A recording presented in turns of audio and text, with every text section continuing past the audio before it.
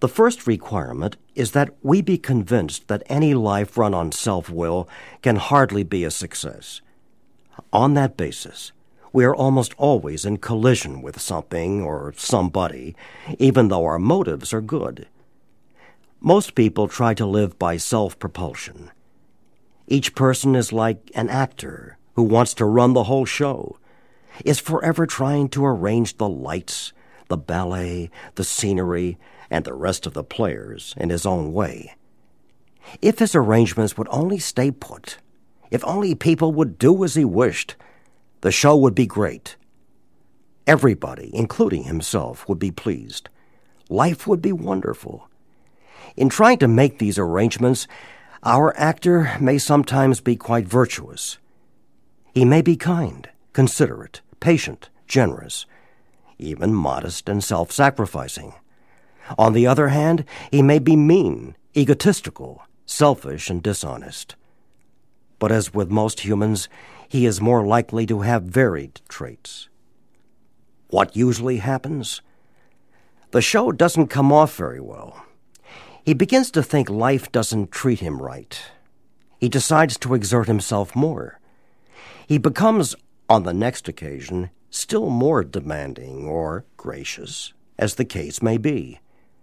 Still, the play does not suit him.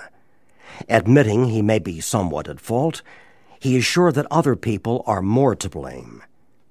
He becomes angry, indignant, self-pitying. What is his basic trouble? Is he not really a self-seeker, even when trying to be kind? Is he not a victim of the delusion that he can wrest satisfaction and happiness out of this world if he only manages well? Is it not evident to all the rest of the players that these are the things he wants? And do not his actions make each of them wish to retaliate, snatching all they can get out of the show? Is he not, even in his best moments, a producer of confusion rather than harmony? Our actor is self-centered, egocentric, as people like to call it nowadays.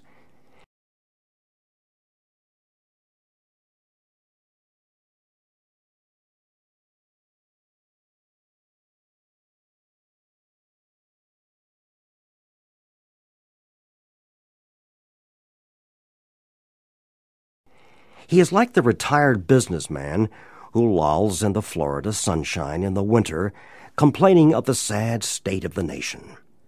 The minister who sighs over the sins of the 20th century. Politicians and reformers who are sure all would be utopia if the rest of the world would only behave. The outlaw safecracker who thinks society has wronged him. And the alcoholic who has lost all and is locked up. Whatever our protestations, are not most of us concerned with ourselves, our resentments, or our self-pity? Selfishness, self-centeredness, that, we think, is the root of our troubles, driven by 100 forms of fear, self-delusion, self-seeking, and self-pity. We step on the toes of our fellows, and they retaliate. Sometimes they hurt us, seemingly without provocation. But we invariably find that at some time in the past we have made decisions based on self, which later placed us in a position to be hurt. So our troubles, we think, are basically of our own making. They arise out of ourselves, and the alcoholic is an extreme example of self-will run riot, though he usually doesn't think so. Above everything, we alcoholics must be rid of this selfishness. We must, or it kills us. God makes that possible, and there often seems no way of entirely getting rid of self without His aid. Many of us had moral and philosophical convictions galore, but we could not live up to them even though we would have liked to. Neither could we reduce our self-centeredness much by wishing or trying on our own power.